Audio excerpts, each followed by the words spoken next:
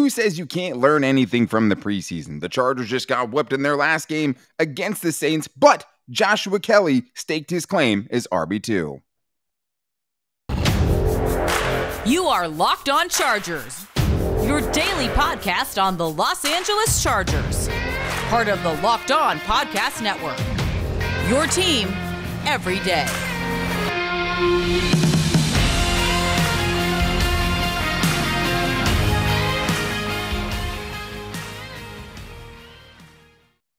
What is up, and welcome into the Locked On Chargers podcast. I'm your host, Daniel Wade, joined as always by my co-host, David Droegemeier, and we've been covering the Chargers together now for over 6 seasons. We're headed into our 5th season as the host of the Locked On Chargers podcast, bringing you your team every day. Hey, I guess we're right in the middle of that 5th season right now. I mean, the preseason is over. Thank you guys for making us your first listen on this post-game show tonight.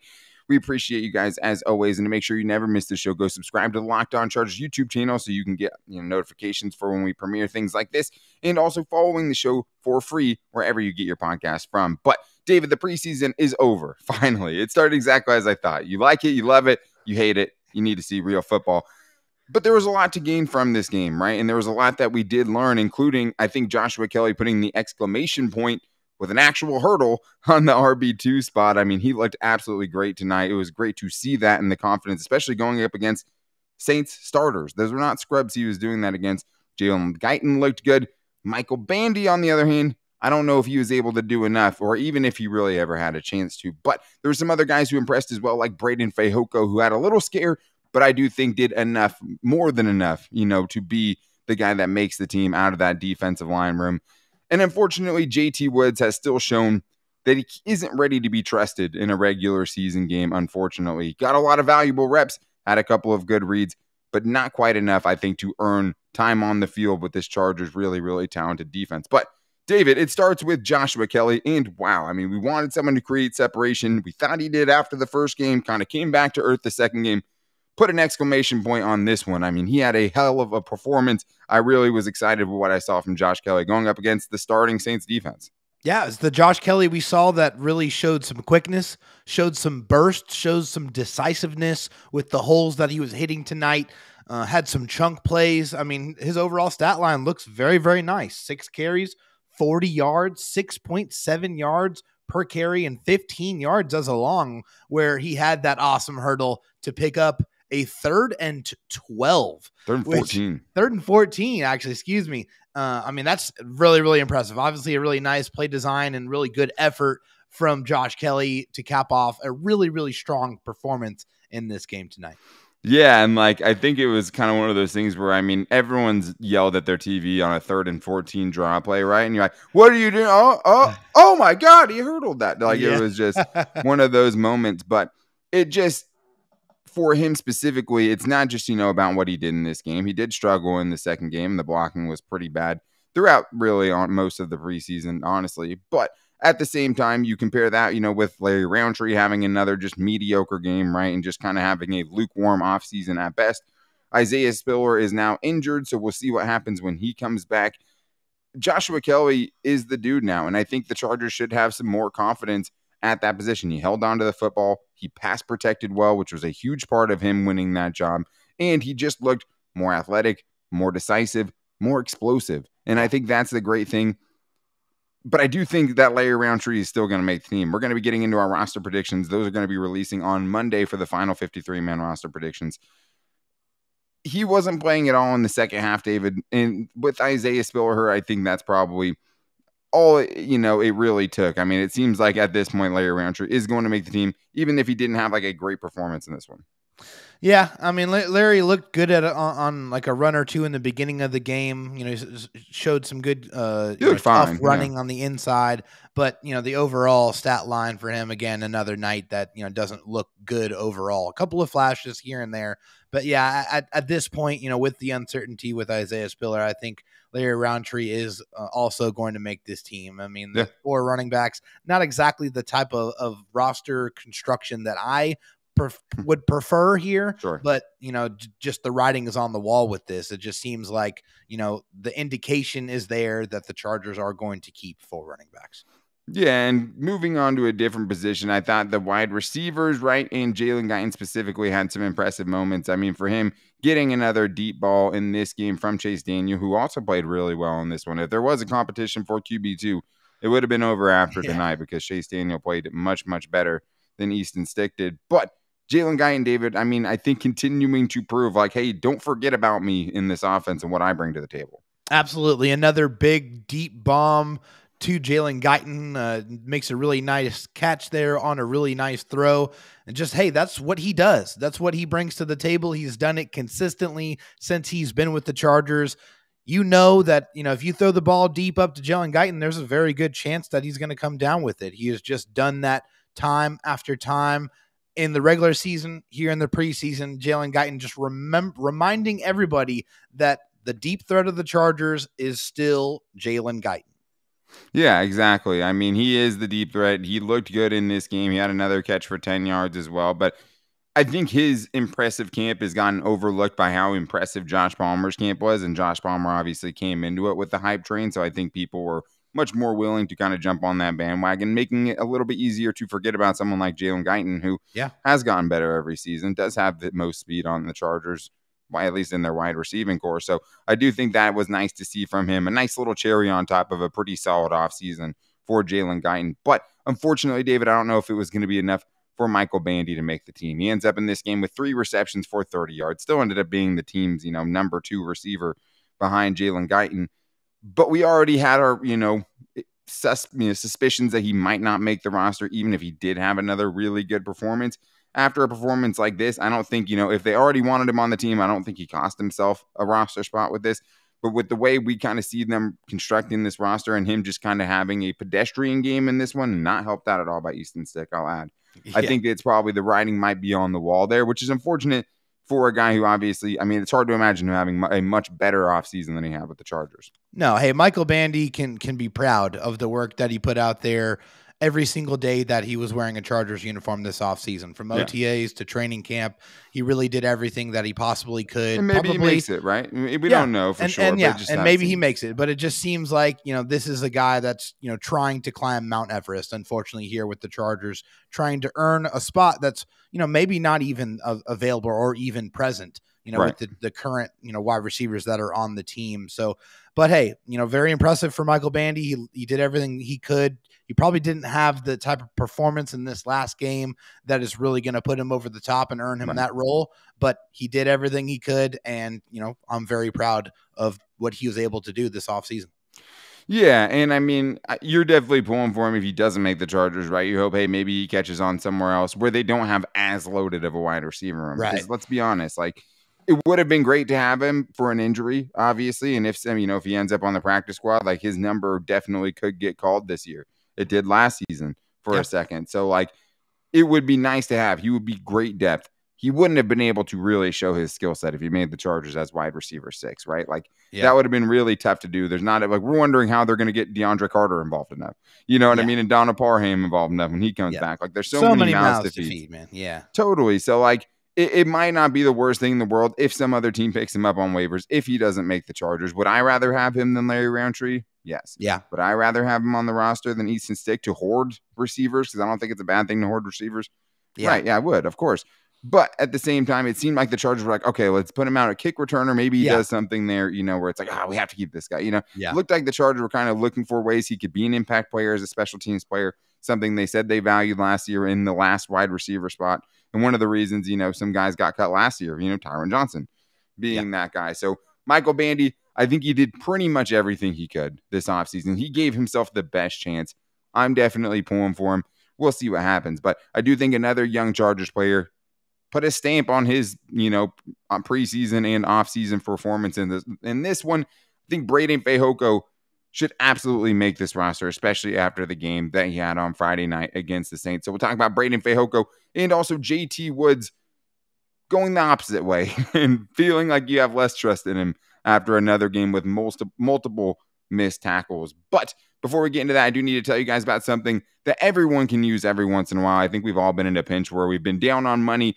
We just paid rent. You have an unexpected expense that comes up, and that's where the Dave app can come in and help, because with their app that you can get up to $500 instantly with their extra cash. And that's something that I think sounds great because, I mean, we've all kind of been in a spot where you needed that. If you're living paycheck to paycheck or struggling to make ends meet, it can be really stressful when those unexpected expenses come up. Now, Dave can help you get out of it in a pinch when you really need it. There's more money to fill your tank, buy a wedding gift, or catch up on bills, and you can finally tackle those expenses that have been stressing you out with no hangups because there's no interest, no credit check needed. If you're in a pinch and need some extra help, download the Dave app and think of it as a helping hand from future you. Download the Dave app from the App Store right now, guys. That's DAVE. Sign up for the extra cash account and get up to $500 instantly. For terms and conditions, go to dave.com/legal. Instant transfer fees apply. Banking provided by Evolve. Member FDIC. Back here with the Chargers postgame show after the Chargers had their final preseason game against the Saints, which is, something that was a very sloppy game. I'm very excited. The preseason, a typical last preseason game, right? Totally. I mean, it was a slop fest for sure, but we did get to take some things away from it, and that's kind of really all we were hoping for, including Breiden Fehoko, who I think bouncing back and having a really strong preseason game to end, his preseason and offseason with his best foot forward to try to make the Chargers roster. He had a tackle for loss in this game. Felt like he had a tackle for loss in pretty much every game and every practice that we ever saw. And to me, I always said I thought he's been kind of one of the most impressive defensive linemen, regardless of where they're at in the pecking order. He had another strong performance here, David, and I think he's definitely done enough, in my opinion, to sew up a roster spot. I mean, it's not that I'd be surprised if he doesn't make it because he was playing in there till like literally the last snap he was on the field. So that's usually not a good sign. But so was Christian Covington. Tito Bonio was playing late too. So I don't know if we can take all of that into account. I mean, how can he not make the team at this point? Yeah, I mean, it seems like he's really been strong throughout the entire offseason. He's been a guy that's been a constant presence in the middle, a guy who's been really difficult to move, who's been a guy that's really been okay and really kind of willing to take on those double team blocks. Yeah. And, that's something that you have to have that attitude if you're playing into your defensive line. It's not always about making the play, but it's about helping other people around you make the play. And I think he does a good job of that on the inside. And like I said before, I feel like this is a great guy for the locker room. He's a great glue guy. People really enjoy Breiden Fehoko. He fits in really well. He's a guy that really helps with that team cohesion and that team chemistry. Definitely. So I think that he's really put himself in a very good position to earn a role with the Chargers. And hopefully this time, after a lot of back and forths, he can be here to stay. Yeah, for sure. I mean, I just think he's done more than enough, and I think he does add an element of physicality to this Chargers defensive line room that they need, because that's not what Morgan Fox is known for. That's not what Jerry Tillery is known for, and we now know Jerry Tillery is going to make the team as well, because he did not play in this game, basically all but sewing up what we already kind of knew, which is that he's going to make this roster. Same with Morgan Fox in this one. So I think that for both those guys, we didn't really ever think they were in big trouble, except for David did earlier, but we don't have to talk about that right now. But for Breiden Fehoko, it's such a big problem for the Chargers last season, specifically in run defense, was like the line of scrimmage getting reset. Basically meaning like the ball was snapped, and now your defensive linemen are 2 yards behind the line of scrimmage, right? They're getting pushed off the ball. Breiden Fehoko, even when he's not making plays, he's not moving. They're not moving him. He's such a hard dude to move. I had tweeted that out. Just like, he just seems like a very tough dude to kind of get out of the way. Yeah. And that does have value, right? That does have something. And I do think he probably heard me kind of talking smack about him, saying he didn't have any pressures the entire preseason so far in 17 pass rush attempts. He did get a nice pressure in this one where he was trying to chase down Ian Book. And that was nice to see him, getting some run as a pass rusher too. I mean, David, I just think the other thing too is like how much this guy has improved. I mean, I remember watching him at LSU and I was like, don't really get it. I don't know if he even has enough to make the team. Like, I don't necessarily see it. The Chargers saw it in him. They had him, they kept him, brought him along last season on the practice squad. He trained, he got better, and he's gotten so much better from that point to this point. It's like, well, what else can we get from this dude, right? Why not keep this dude around and see if he's just scratching the surface of a dude who, could be a starter someday? Well, I'm just happy that now I think the Chargers really understand what roles certain guys should be playing.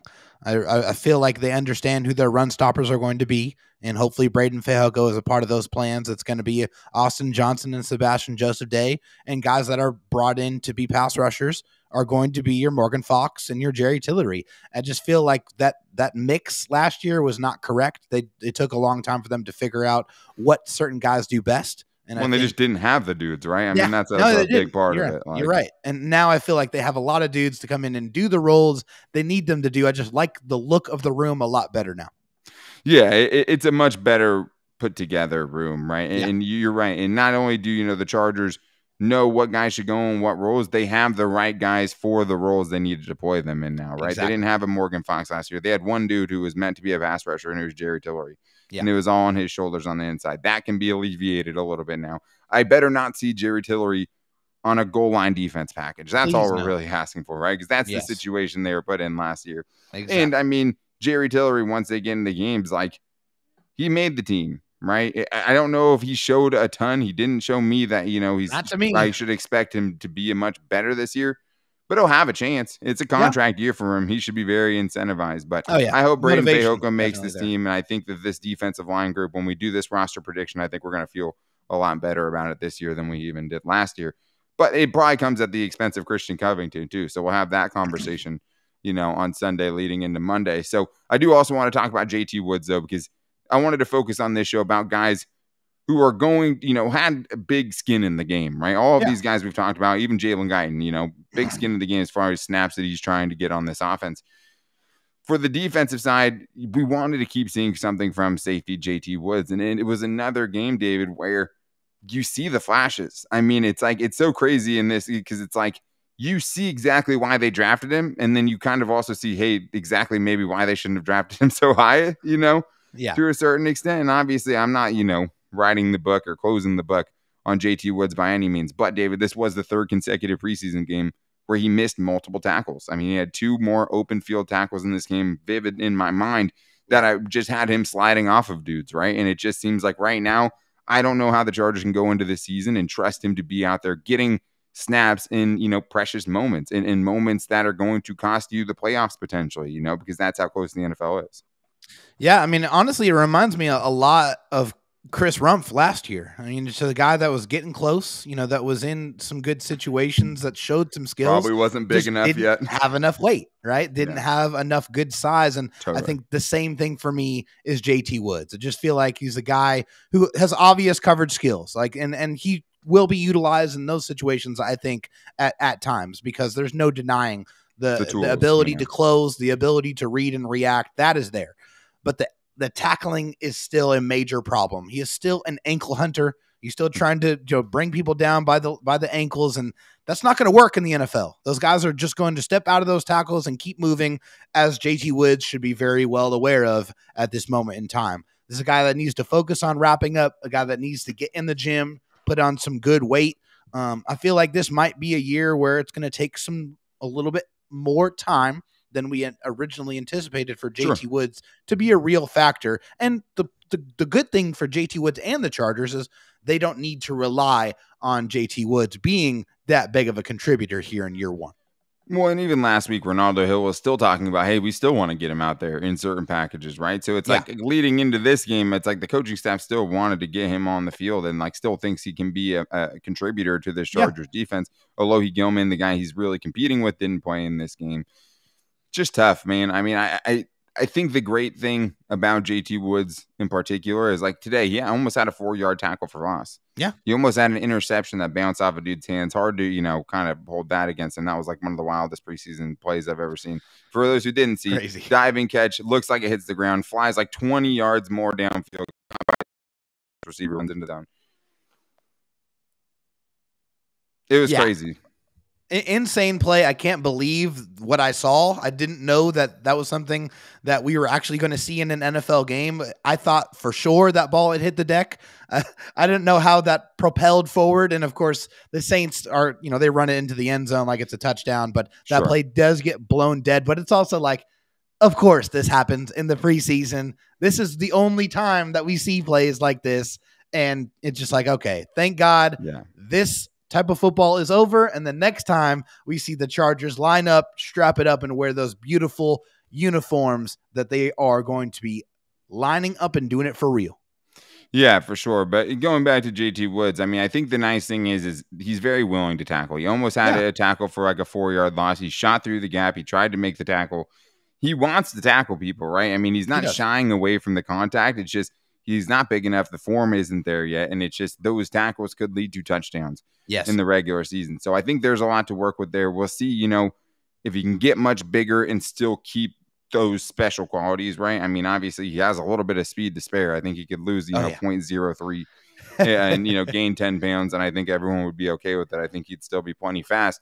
Definitely. But I think you see it. It's just, it is going to be a development kind of thing with him. And once the season starts, that's the big thing.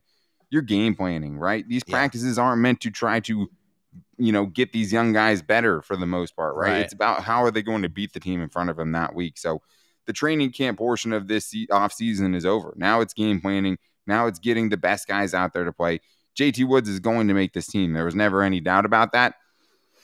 We just hope that he would be able to carve a role out on this defense because of the skill set that he brings, because we can all see the tools. We know what that could be, but now you also see what the downside of that is as well. And I don't think the risk and reward there for the Chargers is worth it, especially on a loaded defense and two good safeties. One of an all-pro, all-world safety. But that is going to wrap things up for today's show, though.